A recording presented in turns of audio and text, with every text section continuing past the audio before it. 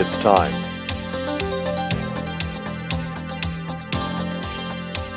It's time. And now, it's time for Herman and Sharron. I love you. Thank you for joining us. Hi, everybody. And we appreciate it. We have a great guy with us today. Yes, we do. His name is, and I hope I don't murder it, Chris Vallotton. Pretty close, huh? Yes. He's a senior associate leader at Bethel Church in Redding, California. What a beautiful place. He is, really. He's the co-founder and overseer of Bethel School. He's developed a restoration program for juvenile delinquents, which has won community awards, 2 of them, in fact. He is really a guy with a passion, and this book is so good, so revealing. You know, I just noticed up here. Can you get up there? That heart at the top. Can you see that? He's coming in close. See that heart at the top? It's an open heart. Isn't that neat? We all need open hearts. That's right. I like that. Let's go meet him. All right, we'll do that. He's sitting nice right over guy, here. too. He is. Good to have you. It's great to be here. Thank you very much. Yes. You say, I wrote this book to be a catalyst for a sexual reformation. That's right. Now, what are you saying, man? Here we go, huh? Yeah. You know, in the 60s we had a sexual revolution, didn't we? It wasn't a positive sexual revolution, but in my mind it was a reaction to the Victorian religious spirit that was propagated mostly by the church. Now, explain religious spirit, because, you know, we have people that pop, because we're on satellites. Totally. And they pop in and they go, what was that? What is he talking about? It sounds like church speak.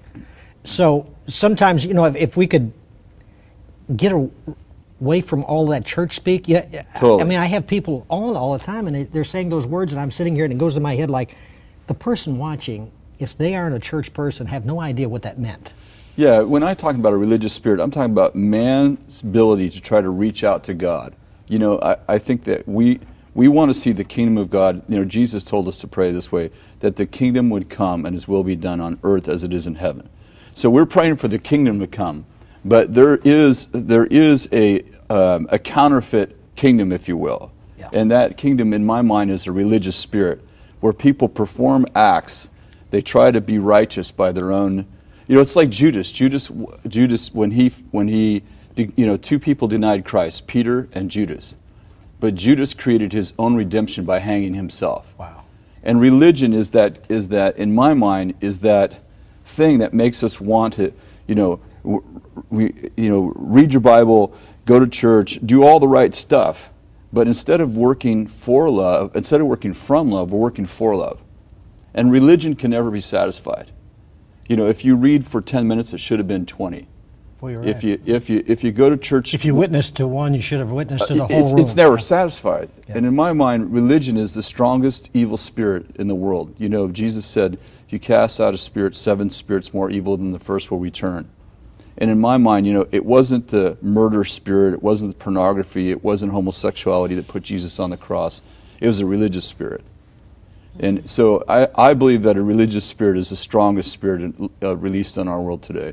But you're not saying there's nothing wrong with all those things you just said. No, no. Yeah, because you talk about those in the book. I'm a pastor. Yeah. You know, reading your Bible, I'm going to church, you know, giving, being generous, praying, all those things. They're all part of having a relationship with God. But the deal is that you can, if those things gave you a relationship with God in themselves, then the Pharisees would have rocked. That's right. Yeah, that's right. You know, so the adulteress had a relationship with God. Yeah. The sinner had a relationship with God. And the person who knew the Bible, who prayed every day, who fasted, who did all the right stuff, didn't know Jesus when He was standing right in front of him. And with Him all the time. And with Him all the time. So we have to be careful that we don't perform for love, that we're performing from love. Tell me about the parable of the ring. And set that up, how it all happened. Well, let me tell you, I had probation kids. I had some kids on probation. I was working with the probation department. They had 35 kids, 37 kids, and they said, listen, we're going to do a thing for the parents, and we're going to take these troubled kids and we're going to work with their parents, mostly single parents. And would you do something with the kids couple times a week? So I started working with these probation kids. None of them were believers. And on the way to the gym, they gave me this old gym. They hadn't used it in 20 years. We literally swept out the dirt in this small town, about 900 people, the armpit of Trinity County. We swept out the gym. We played basketball there. And then at halftime, I spoke to them. We had a halftime, and I would speak to them. And then we'd play basketball or volleyball again. And the very first time, I'm on my way to the gym. It's about a 15, 20-minute drive, and the Lord gives me this parable, the parable of this ring. And he starts... You mean cold? He gave it to me in 20 seconds. In 20 seconds, he gives me the first chapter of this book, actually. That was more than 15 years ago. And I mean, this is detail, man. Yeah. Okay, now you gotta give that story. I can't imagine kids on probation sitting, hearing this, and responding the way you said they did. Yeah, we're sitting there, and I'm telling this story, and the Lord gives me the ring. Basically, the gist of the story is that this guy buys this ring, and he's in high school, and he works all through high school to buy this ring, and he sees it in a jewelry store, and of course I go through this whole, dramatizing it. Okay, now you got to walk through it with us. Okay, don't shortcut it. You don't want me to shortcut the story. Well, I mean, you don't have to get real detail, but what? Because I'm a jewelry nut. Got it. That's why it really picked up. And he's going past this jewelry store, and it's like this ring that had this unbelievable diamond, which only diamonds when they're correct, perfect. Ping. Have you ever seen it on TV where they'll do that little star? Ping. That's right. That's what it apparently did to him. Exactly. And he stops, and he's 15 years old. He stops in the window of the jewelry store, and he begins to peer into this diamond. And when he peers into this diamond, he sees the woman of his dreams. And he begins to imagine the woman of his dreams. At 15. At 15. Now he's never dated. He's a virgin, but he begins to dream. He begins to envision the woman of his dreams. And so day after day, he walks by that jewelry store. And one day, he gets the courage to walk in that jewelry store, and he asks the elderly man behind the counter if he could see the ring. He's nervous. He's sweating, and the elderly man's really rude to him, and says, "What ring are you talking about?" And he points to the ring out in the showroom, out in the front window, and so the elderly salesman shows him the ring, and while he's showing him the ring, he wants to hold it, and the salesman says, "No, you can't touch it." But as he peers into the diamond, he begins to see the woman of his dream again, and she begins to appear to him in this vision as he glares into the diamond, and he reaches out, not realizing, just being mesmerized. He reaches out to grab the ring, and the man. The salesman says, "What are you doing?" And he gets so embarrassed he runs out of the store. And so that's kind of how the story begins. But he comes back. And there is a lady there. That's right. Females are always better. Yeah, they're always they take care of you. That's right. Okay, but she was nice. She was nice. And the ring is like valued at, when she told him, $10,000. $10,000. So this wasn't just a Right. cubic zirconium. Yeah. It was a real diamond, $10,000. That's right. Okay, and so she allows him to hold it. To hold the ring, and he holds the ring, and he's in the jewelry store, and again, he goes into this kind of, trance-like state, Yeah. and he begins to see again the woman of his dream. Yeah. And so he says, "I have to have this ring." And she's knowing the value. And can you imagine the average adult would go, He's 15. Yeah. So you got to be kidding. You're she's just thinking, wasting my time. This kid's crazy. Yeah. But he says, "I'll buy it." And they go through this whole process, and he finally convinces her that he can put it on layaway, and that he'll work for it all through high school. So he does that, and there's a great story about the old salesman, how he relates to him just rudely in the beginning. But he finds a job, and he works all through high school. He doesn't go to dances. Makes his payments on time. He works every opportunity he can get, because he has to have that ring for the woman of his dreams. And the jewelry store said they had had people do this before. and they had never fulfilled their promise. That's right. And on the last week of high school, right before high school graduation, he makes the final payment, and he gets the ring. He buys the ring for the woman of his dreams. Now, he doesn't let his parents know. He doesn't let anybody know that he's got this wedding ring. You know, this woman's wedding ring. Yes, $10,000 $10,000 ring with no woman. Yeah, exactly. You got the ring, but only one. This is a vision. That's right. It's like buying a steering wheel for a car you don't have. And so he gets the ring. He doesn't let anybody know he has it. And the day he graduates from high school, he gets a draft notice to Vietnam. And so off he goes to Vietnam, and he's like, I'm taking the ring with me. I'm leaving it home. I'm reading this, and I'm going, oh, no, put it in a lockbox someplace. Yeah, well, he takes it to Vietnam, puts it in his locker. Of course, you know, the first day he's there, the sergeant turns the locker over, and the ring, you know, it cascades across the floor, and he can't go after it. He can't go after it. It's in a sock. He can't go after it. And man, you know, that story, that I've kind of embellished that story, and finally he does get the ring. He gets the ring back, and he tapes it inside his helmet. Carves a spot inside his helmet, and he duct tapes it inside his helmet so it'll always be with him.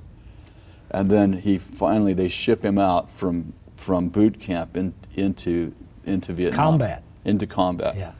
And he's in the middle of a combat situation. They're encircled on three sides, and they have to run across this battlefield. And on the way across the battlefield, he loses his helmet, and he has to run back to the field to get the helmet. And the bullets are flying. The bullets are firing. The sergeant's screaming at him, "You crazy, Johnny! You're crazy! Get down! Get down!" He gets the helmet fine, but when he runs back, he's running back for the foxhole, and he gets hit. Yeah.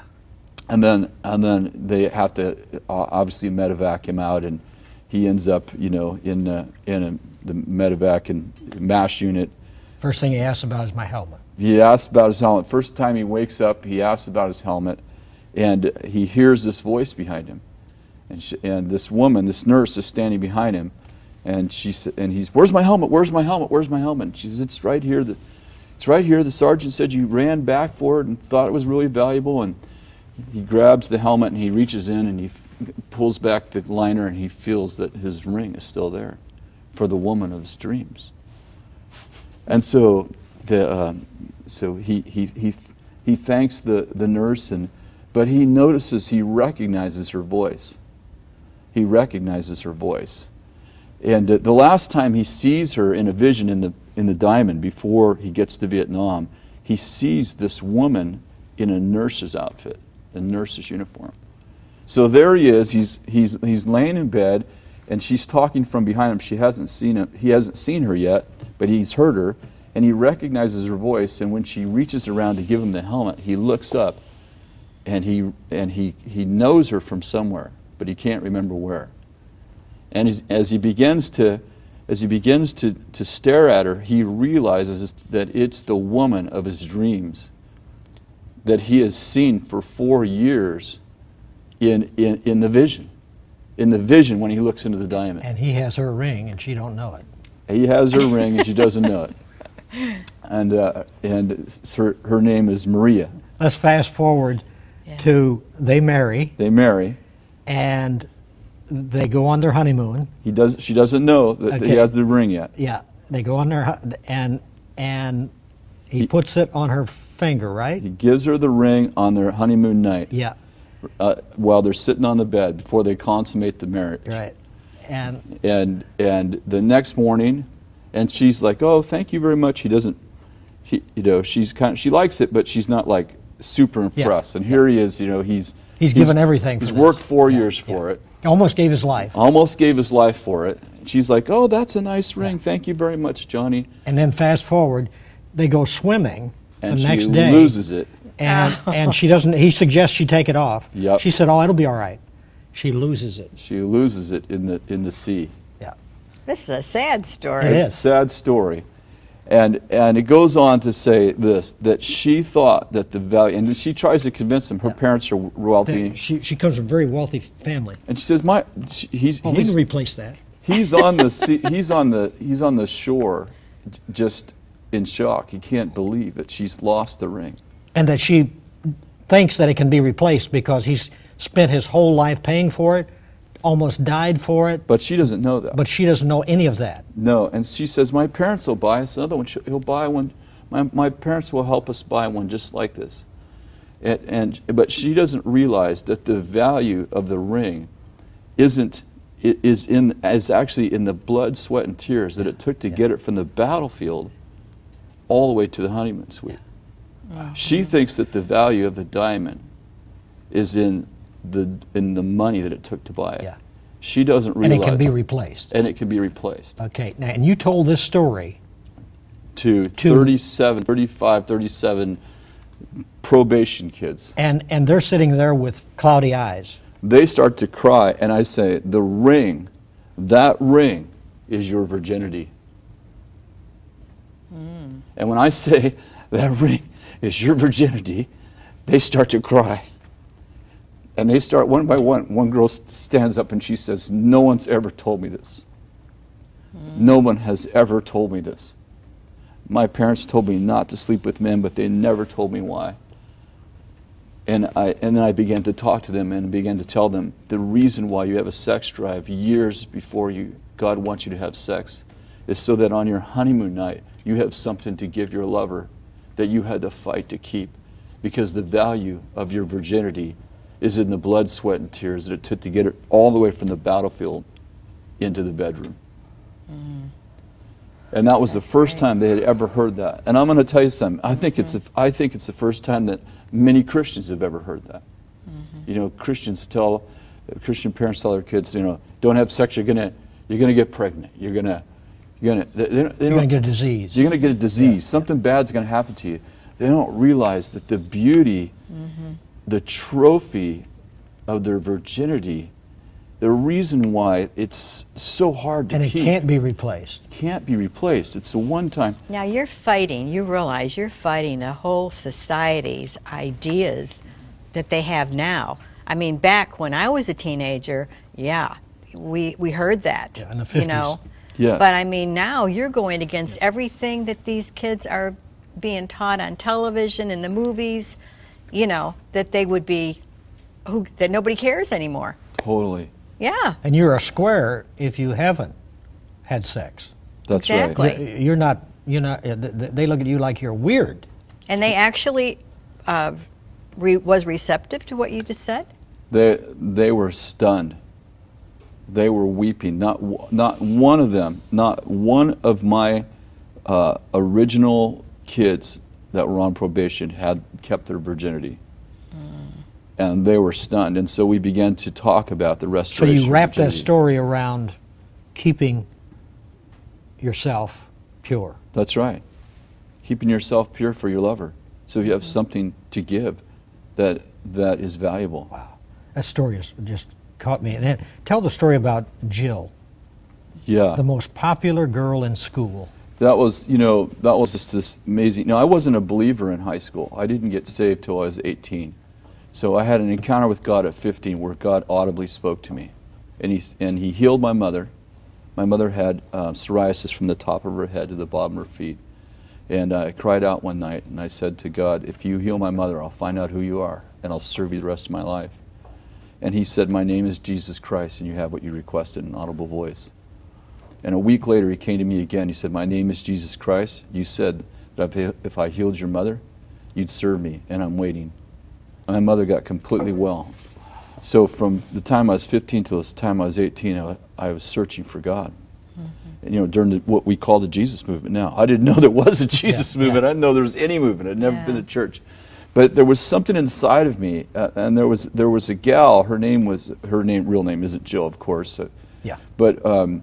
But she was the most popular girl in school, and I went to a school that was about 1/3 African American, 1/3 Mexican American, and 1/3 Caucasian, and of course we have the free love and sexual revolution and the drug culture, and we've got the civil rights movement, and so we have total chaos. And my school was total chaos. The police were there all the time. And this gal Jill, she got along with everybody, But the main thing about Jill, she was well dressed, and she was a virgin, and everybody knew it. And nobody made fun of her because she was, I don't know, have you ever met somebody that has so much favor on them? And so I went all through junior high school and high school with her. And one day I'm in the locker room, and these two guys are one locker over, and you know how that goes in a locker room.